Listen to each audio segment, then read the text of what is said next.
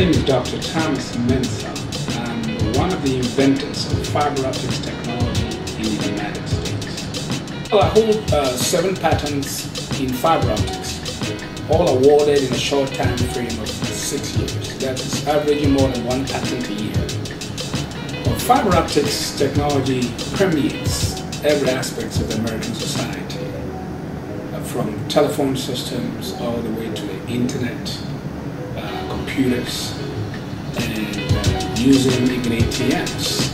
Fiber optics touches the lives of the average person in a way that is not usually imagined. Our president won just because he could raise $740 million, if you will.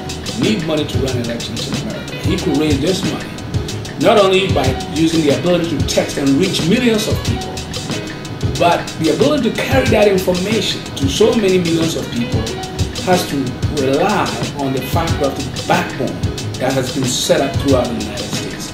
And we were very, very glad to be the early pioneers in this field.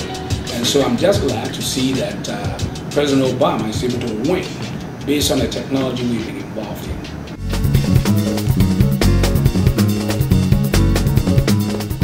We've been pushing this idea of having a high-speed rail and transit to play a larger role in the 21st century transportation system for America. This is because we need to move about millions of people from the highways into this efficient modern transportation system with very low carbon footprint. We develop fiber optics that are very, very sensitive to radiation. In other words, you can have fiber optics deployed in space and be able to use it without the impact of the so-called Van Allen belt. We wanted to use fiber optics to guide missiles. And my first invention at Bell Laboratories, the fiber optic guided missile, allowed missile targeting using fiber optics. When you see on television the crosshairs on TV with missiles hitting targets, we were one of the few people that initiated that project. You can actually put a missile or bomb through a window in a building without damaging any other structures. This is because fiber optics was used in guidance of such missiles. Right now, one of the things I'm proposing at the moment is using fiber optics to detect nuclear radiation. That is building sensors out of fiber optics, because we know that you have formation of color centers in conventional fiber optics. And therefore, if we can eliminate these color centers and use that as an application where you expose fiber optics glass to nuclear radiation, and therefore you cause the color centers and increase or decrease the transmission properties of the fiber, we can use that to detect nuclear radiation at airports or any place. And that's very, very important for homeland security.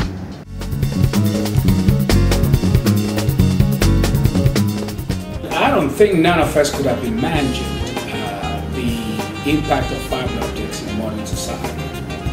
Society could actually not function the way we function now. Productivity in America, from engineers all the way to teachers in the classrooms, to people who work in the cable industry, everybody has been impacted by this technology. You can actually have the entire library at your computer on your desk. This means you can sit down at your computer and with a few keystrokes be able to access an entire library just like that. And this is because of companies like Google that you can Google any information in the world. You know, this invention of fiber optics has given rise, if you will, to some of the modern companies as you see them, Google, YouTube. Without the fiber optics media, this wouldn't have been possible. Now you have more than 100 million people uploading YouTube videos, 15-minute length videos that people can watch all over the world. And this is because of the large bandwidth information carrying capacity of fiber optics.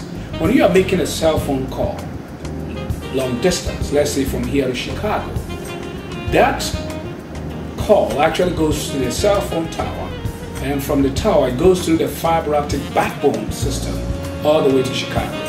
And this is similar if you are trying to make a cell phone call to United Kingdom, Japan, or even South Africa, because we have fiber optics on the sea cable that allow us to be able to transmit data, information, and video all the way to China, England, and everywhere.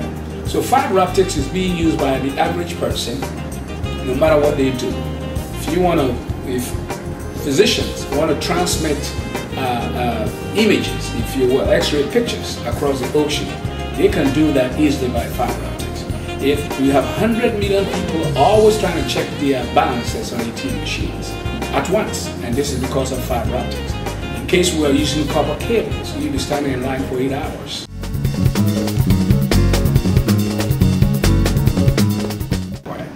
But right now, what I'm doing, I'm always moving to the next level. I'm working in an area called nanotechnology.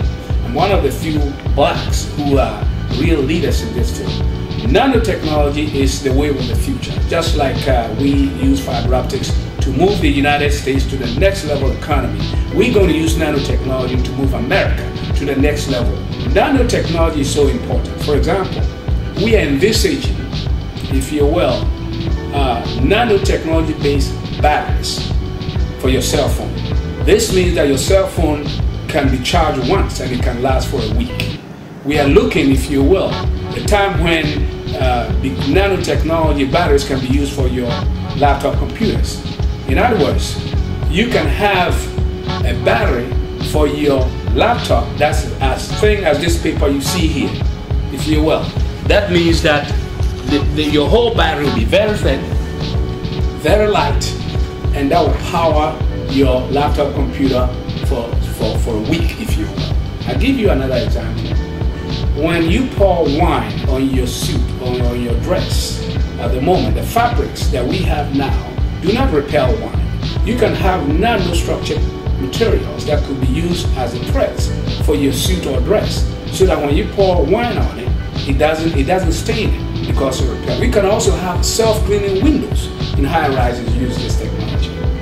You can use it as sensors. I've talked a little bit of fiber optic sensors, and this is because the surface area to volume ratio of nanostructured materials is very, very large. It means they can become the best sensors, whether you're using it for biological sensors, for homeland security applications, or you can use nanostructured materials in all areas. You can have flat screen televisions, and the whole television would be like a picture on the wall. So nano is the wave of the future, and I'm just excited to be involved.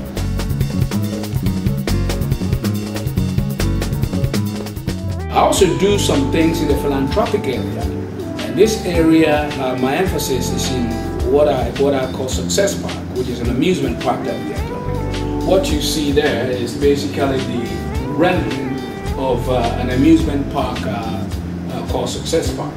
All the streets are named after African American heroes. You have Mandela Highway, you have Dr. King Circle, you have Rosa Parks Boulevard. So all the streets in the park are named after black heroes. So you're going to have kids that are learning their history while they go through this park.